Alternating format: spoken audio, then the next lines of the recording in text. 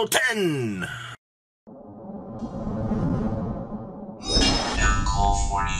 They're all here. The final 10 Lightning Overdrive cards. Make sure you subscribe so you do not miss out on excellent content.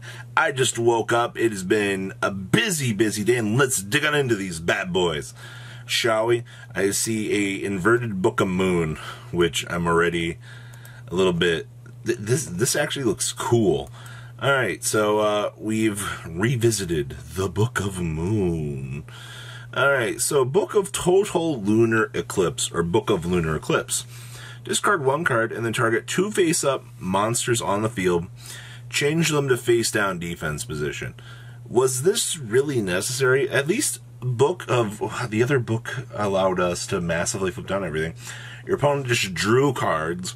Book of Moon flips down 1. Now you're making us discard 1 to flip down 2? I mean, I guess it's cool, like, I'll take it, but I don't know, man. That just doesn't seem good. I don't know. I know Simo's already excited for it, but I don't know. That doesn't seem that good. And we'll have to wait and see. I know for Morphing Jar, they just got another flip down, so I guess that's something, I guess. Alright, what else do we get here? Yummy Orny? Level 2 Water Reptile. Huh. I guess that's kind of cool. We'll take that. So you can banish this card from your graveyard, then target 1 reptile you control, and 1 face-up monster your opponent controls. Activate these effects. Change the targeted monster to face-down defense position, destroy your targeted monster, and if you do, change your opponent's targeted monster's attack to 0 until, the turn. So you get a flip down, or you get to make something 0. That seems horrible! Man, like, can we get some actual good reptile support? I've been an advocate for, like, good alien support for so long, but we just continue to just not want good alien support. I don't know why. Alright. Carbon. Play on Earthling and Old Earth God. This actually just kind of looks like a scrap monster. It's kind of adorable, actually. Look at that little face. Huh. Alright, so while you control no monsters, or other monsters you control are pendulum monsters, apply this effect based on your pendulum zone this card is in. Left, reduce this card's pendulum scale to 3. Right, increase this card's pendulum scale by 4.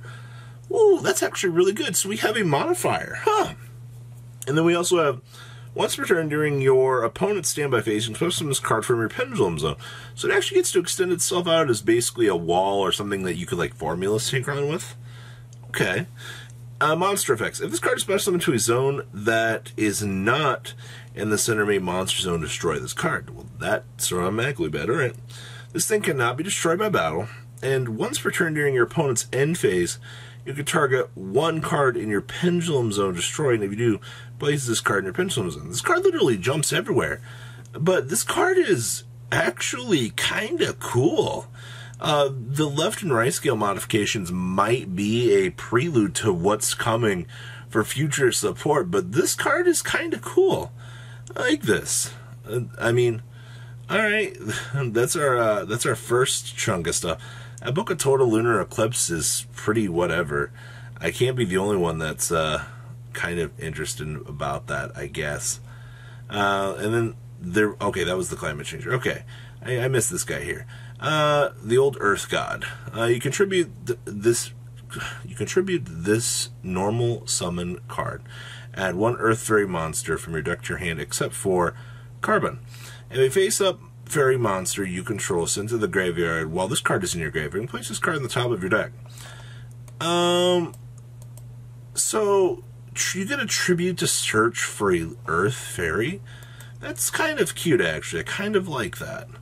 Alright, I also like how I just skipped on over. Okay, whatever, disregard me. We got it, alright? That's interesting, though. Huh. Alright, what else we got here? Pharaonic Guardian Sphinx. We are really remaking Guardian Sphinx after how many years here? Okay, so you can only use each of this card's names, second and third effects once per turn each. So once per turn, you can change this face down, or you can change this card to face down defense position, much like the other Sphinx. I guess it's kind of cool.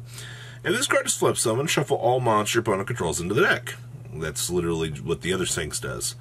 If this card you control is destroyed by an opponent's card, you can special summon one level 5 rock monster from your hand or deck and face in a defense position. This literally floats into Guardian Sphinx. I think Guardian Sphinx is level 5. I guess that's kind of cool. I do like remakes of older cards. Dark Eye Nightmare. That is literally just an eye and a suit of armor. What do I want this for? So you can only use this card's name's first effect once per turn. So you can banish up to 3 trap cards from your graveyard. Apply this effect based on the number banished. 1, draw a card and place 1 card from your hand on the bottom of the deck. Okay, 2, draw 1. Or 3, draw 2 cards and discard 1. This is actually amazing for Counter Fairy. Wow. So now Counter Fairy has a sub-draw engine available to them. Wow. That's really good. Once per turn, if this card would be destroyed by battle, you can banish a trap card instead. No. I don't even care. You just gave Counter Fairy the ability to draw 2, discard 1. Alright, for a banished 3 traps from the graveyard. That's beautiful. This will be like your sub-extender play for the deck. That is really cool. Good job. Thank you, Konami. We needed something like this. It's not amazing, but alright, I'll take it. A Curry Way. This angry Karibo bullying the little one. I love this card.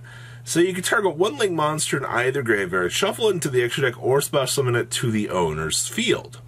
This card's name is based on the term one-click-ware, which is a form of ransomware. Oh my gosh.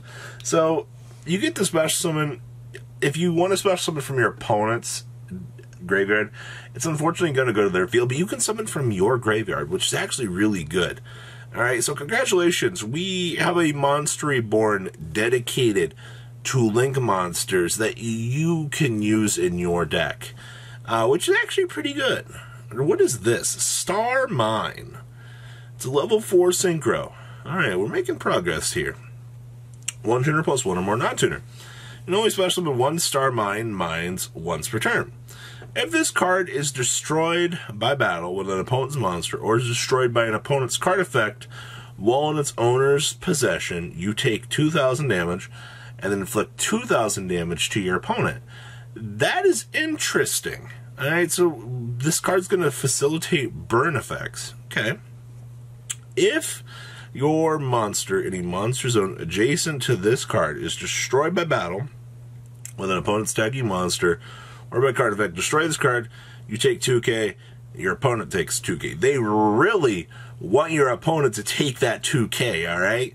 So either way, this thing's going to explode some way, somehow, some shape. Your opponent's going to take 2,000 damage, which is absolutely fine in my opinion. Another resource to the game, actually. I'm fine with this. I think this card's good.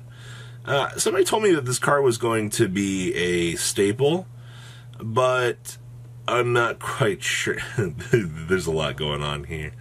Alright, so once per turn during main phase 2, the turn player can gain 500 life, and if you do apply these effects for the rest of this turn, that player's normal summon and special summon cannot be negated.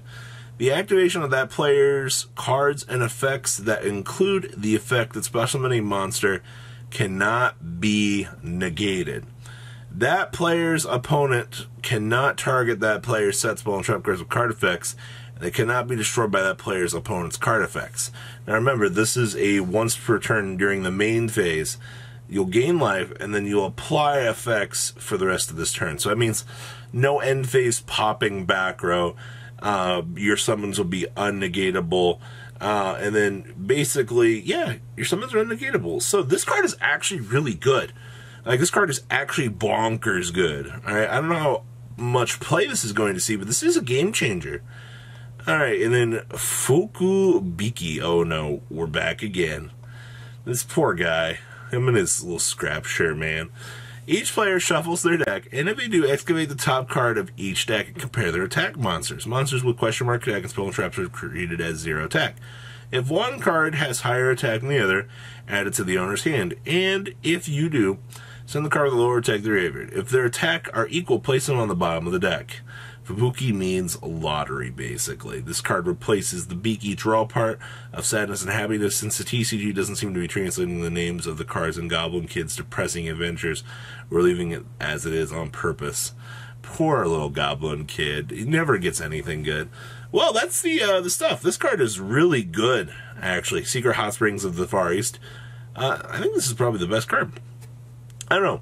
Leave a comment down below. Tell me what you guys think. Make sure you guys are subscribed so you don't miss out on Market Watch in the morning. And I'll see your beautiful faces back here, actually with Blazing Vortex information coming on out here over the next couple of days.